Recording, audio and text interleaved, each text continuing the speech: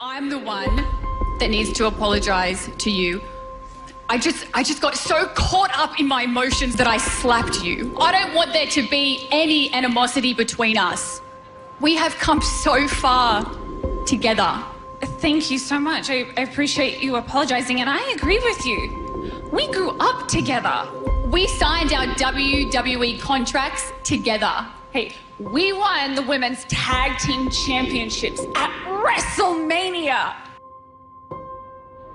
We were overlooked, had our opportunities stripped and thrown into the trash. We should be the women's tag team champions. And over our dead bodies is some crazy lady and the officer's favorite blonde gonna hold over their heads what's ours.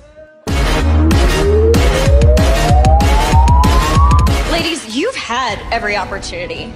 Now, you've complained, taken cheap shots and shortcuts to get them, but you've had every opportunity in the world and you blew it. You all want to talk about your friendship. Me and Lexi's friendship, we are the WWE Women Tag Team Champions. So you wanna be a warrior? Inside of us there lives and breathes a warrior. It's time for us to rise, unleash the